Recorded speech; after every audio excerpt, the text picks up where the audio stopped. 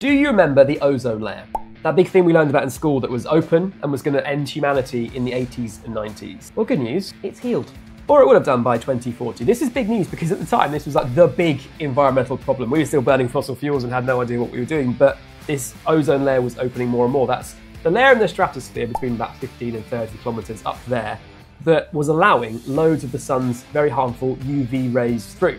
It was getting bigger and bigger, and that was damaging potentially human life and other life on Earth. So what happened?